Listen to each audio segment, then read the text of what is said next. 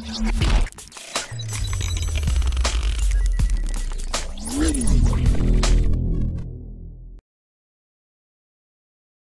friends, sports பத்தின செய்திகளை உடனுக்குடன் தெரிஞ்சுக்கொள்ள நம்ம தமிழ் கிரிக்கெட் சேனலை சப்ஸ்கிரைப் பண்ணுங்க. இந்திய அணியானது நியூசிலாந்து மண்ணில் சுற்றுப்பயணம் மேற்கொண்டு 5 போட்டிகள் கொண்ட ஒருநாள் தொடர் மற்றும் 3 போட்டிகள் கொண்ட T20 தொடர் ஆகியவற்றில் விளையாடுகிறது. இதில் முதலில் நடந்த ஒருநாள் போட்டியில் இந்திய அணியானது 8 விக்கெட் வித்தியாசத்தில் அபாரமான வெற்றியை பெற்றது. தற்போது BCCI வெளியிட்டுள்ள ஒரு அறிக்கையில் நியூசிலாந்துக்கு எதிரான கடைசி 2 ஒருநாள் போட்டிகள் மற்றும் 3 போட்டிகள் கொண்ட T20 தொடர் முழுக்க விராட் கோலிக்கு ஓய்வு அளிக்கப்பட்டுள்ளதாக அறிக்கை ஒன்றை வெளியிட்டுள்ளது. அதை பத்தி நாம இப்ப பார்ப்போம். இந்திய கிரிக்கெட் அணியின் கேப்டனான விராட் கோலி கடந்த 13 மாதங்களாக தொடர்ந்து ஓய்வின்றி விளையாடி வருவதால் அவருக்கு ஓய்வு அளிக்கும் வகையில் இந்த அறிவிப்பானது வெளியிடப்பட்டுள்ளதாக BCCI தெரிவித்துள்ளது. கடந்த 2018ஆம் ஆண்டு மொத்தம் 15 டெஸ்ட் போட்டியில் விளையாடிய விராட் கோலி 1345 ரன்களை குவித்துள்ளார். அதே போல 18 ஒருநாள் போட்டிகளில் விளையாடியுள்ள விராட் கோலி 1400 ரன்களை குவித்துள்ளார். 2019ஆம் ஆண்டிற்கான உலகக்கோப்பை தொடரானது இங்கிலாந்தில் இன்னும் சில காலங்களில் தொடங்க உள்ளதால் விராட் கோலிக்கு ஓய்வு அளிக்கும் விதமாக இந்த அறிவிப்பானது வெளியிடப்பட்டுள்ளது. ஏற்கனவே இந்திய அணியின்